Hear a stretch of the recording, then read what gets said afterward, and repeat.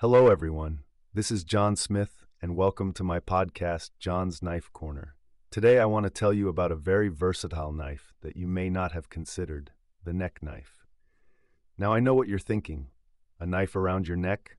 Won't that be dangerous? But let me tell you, these small blades have some big advantages.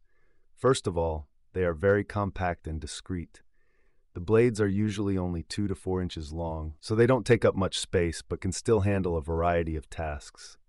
Because they hang around your neck, they are also always within easy reach. No more digging around in your pockets when you need to open a package or cut some rope. As you can imagine, these neck-accessible knives are perfect for outdoor activities. Gone hiking or camping?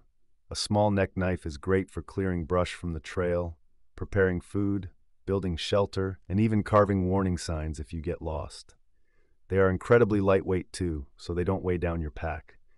And in an emergency situation, being able to access a knife so quickly could really save your bacon.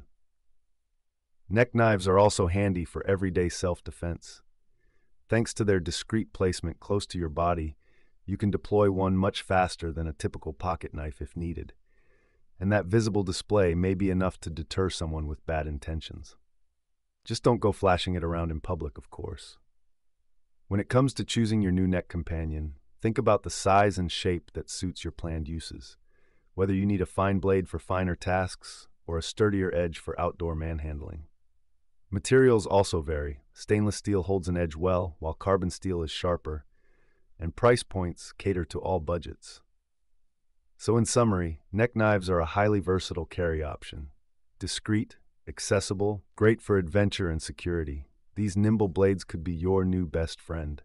Give one a try, and you may be surprised how handy they are. Until next time, this is John, signing off from John's Knife Corner.